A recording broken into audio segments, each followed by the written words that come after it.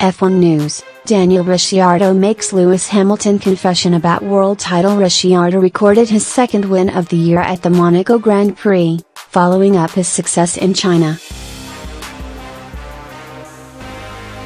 Red Bull were by far the fastest team all weekend, and Ricciardo was able to secure the victory even with a severe power failure to his engine. Sebastian Vettel finished second and Hamilton secured third place. The result leaves Ricciardo 38 points behind leader Hamilton and 24 Ralph Vettel.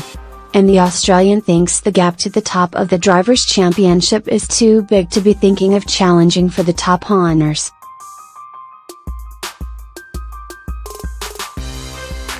I think Lewis still has a pretty good buffer on me, so we're still on the outside of that, he said.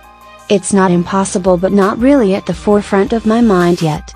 But, even if it was, I'm not going to change obviously the way that I'm driving or trying to attack. I'll try to get a few more podiums, but we've got to probably prove on at least one other circuit before the summer break that we can win again. And then maybe we're a nice little outside chance. Ricciardo, Hamilton and Vettel have all won 2 races apiece this term.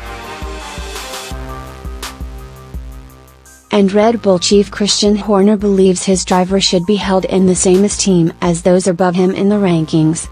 I think it's important he's now on the same amount of victories as Lewis and Sebastian Vettel, 6 races into the season, said Horner. I think in Bahrain he would have been a genuine contender had he not had a reliability issue, and we all know what happened in Baku. I think he's up to 3rd in the championship now, and I think we've got a very strong car.